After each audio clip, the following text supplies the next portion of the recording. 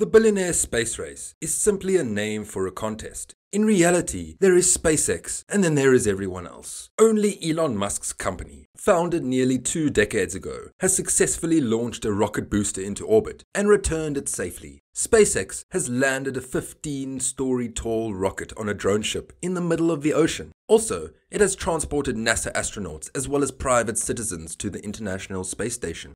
Then there's Blue Origin, which dominated global headlines this week with its brief launch of Star Trek actor William Shatner into space. SpaceX followers, you are all aware of this.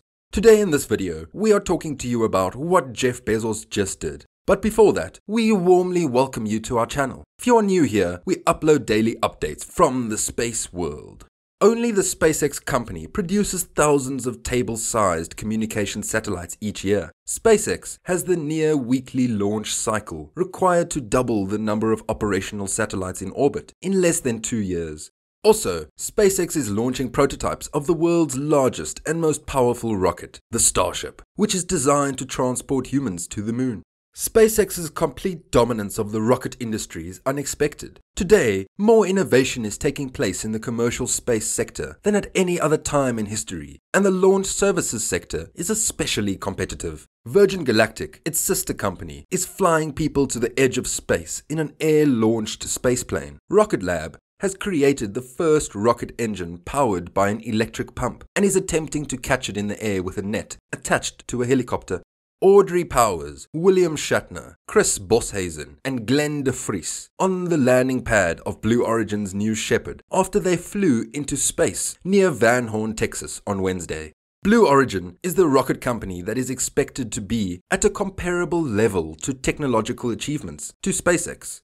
Former Amazon CEO Jeff Bezos founded the company in 2000, just 2 years before SpaceX established itself in California. Blue Origin was founded by Bezos with big aspirations. Bezos is inspired by the late Princeton futurist Gerard K. O'Neill in his desire to move heavy industry away from Earth and into space in order to cut carbon emissions. He wishes to lay the groundwork for an extraterrestrial economy in which thousands of people live and work in space. His company is developing a rocket as powerful as the one that carried Apollo astronauts to the moon, and it has collaborated with leading defense contractors such as Lockheed Martin, Northrop Grumman, and Draper to develop a lunar lander that could return humans to the moon's surface. It has designed and built one of the most powerful rocket engines ever built, and it has signed contracts with the United Launch Alliance to supply the engine for its next-generation Vulcan rocket.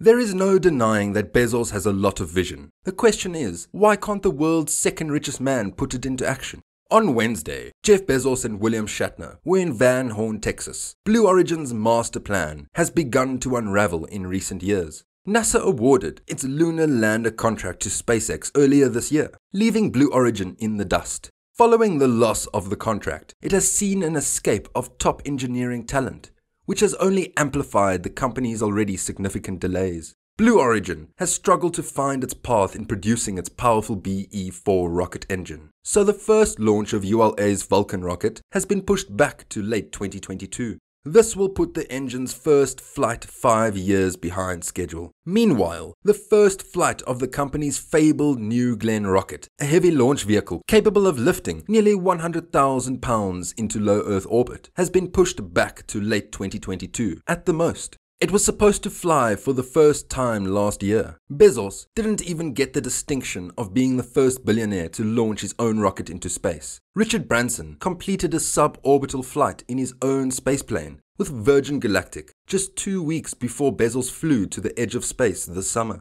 What caused this to happen?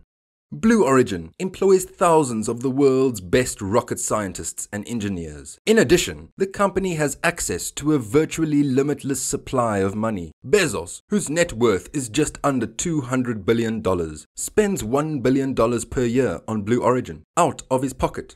By all accounts, Blue Origin should be one of the world's most successful space companies. Blue Origin has all of the ingredients for success and becoming something truly fantastic, says Ali Abrams, the former head of Blue Origin Employee Communications, who recently wrote a journalist essay detailing safety concerns and casual racism at the company. Despite the leadership's interventions, the engineers truly believe that, and they work hard every day to make that a reality. On Wednesday, Blue Origin's New Shepard rockets lift off near Van Horn, Texas. Blue Origin's problems, according to Abrams, have both a technical and a cultural dimension. On the technical side, Abrams stated that the company suffers from a massive amount of technical debt, engineering challenges that accumulate as a result of choosing the quickest solution rather than the best solution, as well as a relentless focus on speed, which has hampered its ability to properly address problems with its launch vehicles. She explained Blue Origin's exodus of top talent as engineers who grew tired of putting band-aids on problems. Technical debt is a problem that most companies face, but it's an incredible scale at Blue, Abrams said.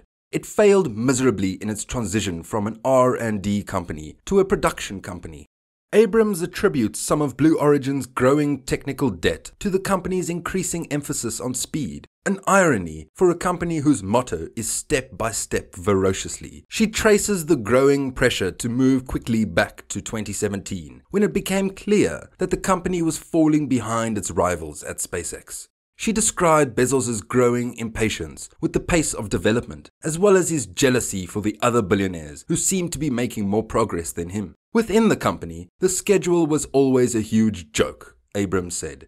We'd publicize the dates, and employees would laugh because they knew it couldn't be done. Looking ahead, the question for Blue Origin is whether it can transform its culture in order to fulfill its mission. Many observers are skeptical, including Abrams, but perhaps a shift is on the way. Bezos stepped down as CEO of Amazon earlier this year, pledging to devote more time to Blue Origin. It remains to be seen whether Bezos can revitalize the company's culture with his grand vision for human space exploration and a sense of common purpose. There will be a lot of hard work and healing to do if they can actually put it in place for a good leadership team that is committed to moving forward in a different way, Abrams said. I believe it will take years for the employees' scars to heal. Senior management has been briefed on the findings, and some of them have taken notes. According to the website Ars Technica, they've been disastrous. Among the criticisms were about the two firms contrasting technical decisions, but the most significant cultural differences were directly attributable to their leaders. Bezos grew to become the world's richest man by inventing, from the ground up, a global colossus that altered the way people shop. Musk, on the other hand, gate-crashed two long-established industries, automobiles and aerospace, that thought they were immune to artistic disruption, and he proved them wrong. With this, we have reached the end of our video. If you liked this, make sure to subscribe to our channel to enjoy space updates every day. Thank you so much for watching, and I hope to see you again tomorrow with new updates. Until next time.